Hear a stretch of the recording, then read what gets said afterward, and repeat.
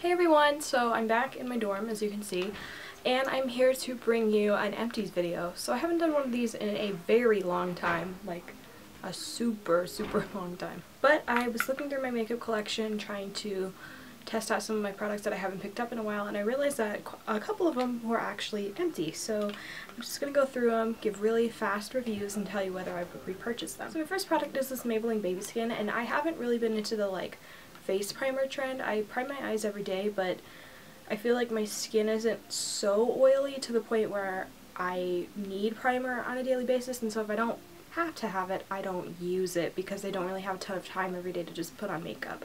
So I did try this Baby Skin because everyone and their mother was talking about this. I thought it had such cute packaging, and it was drugstore, obviously. Not a lot of drugstore face primers were out, so I figured I would try this. And it is supposed to be an instant pore eraser, and I had this period last year or something where I was really obsessed with, I thought that my pores were actually gigantic because I got this super magnified mirror.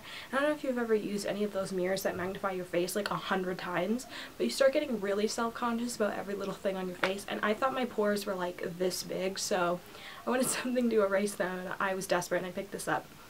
Actually, I really like it. I think that it kind of blurs pores, yes, and it also provides a nice silicone-y base for underneath foundation. So if you find it hard to keep your foundation lasting for whatever reason, whether it's your skin type or if you're using a drugstore foundation that isn't the best, I feel like using this underneath it would instantly make it better. Most likely I won't get another one just because I don't really have time to use it, but if I'm ever in the market for a face primer, I would definitely consider this again, especially in the winter months. But this product is the L'Oreal True Match Lumi foundation, and judging by the packaging right now, it probably looks like I have a ton in here, but I cannot squeeze out any more.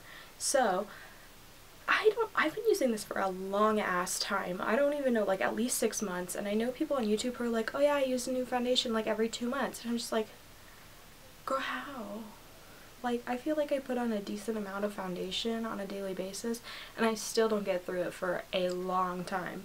But this stuff was good. I heard that this L'Oreal True Match Lumi was being praised for having a very large skin tone variety, which is good because I was looking in the drugstore, foundations for darker skin people, I'm not talking Latina people, I'm talking darker skinned people, and I don't find anything ever, and I'm just what the hell do you want them to do? Spend $70 for a foundation, but you can have 50 shades that say alabaster?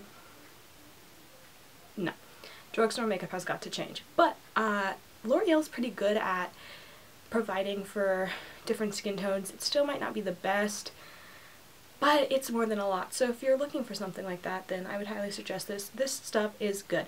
It is luminous. It does give you kind of a dewy finish. Depending on whether that's what you want, then, there's this option. My only thing is that it kind of, and maybe this is because I got the neutral one too, so it was a little orangey, but it ended up oxidizing and being okay.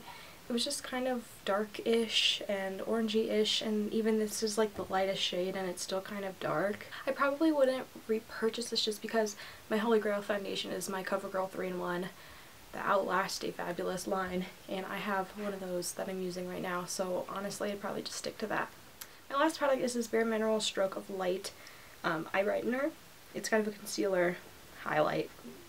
And this is the first high-end concealer I've ever tried. And it was really nice for a while because I felt like it was a peachy tone that matched my skin, and so it worked really well under the eyes because it was so it was a fluid that was tacky and dried well and had good coverage and didn't crease a lot.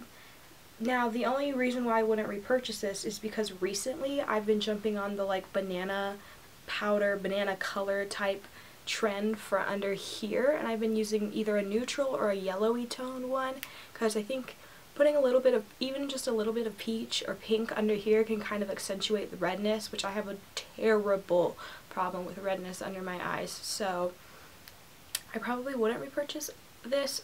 If you are, however, in the market for a good under eye concealer and you don't mind whether it's peachy toned or yellow toned or whatever the hell, then I would definitely suggest this. So yeah, that was it for today's video. Sorry if it was a little short, but I will be back with videos very soon. I'm going to be doing a Get It Ready With Me soon for when I go out this weekend, so I'm going to be filming that, and I hope you guys stay tuned for that video. It's not that we're finding joy in your pain.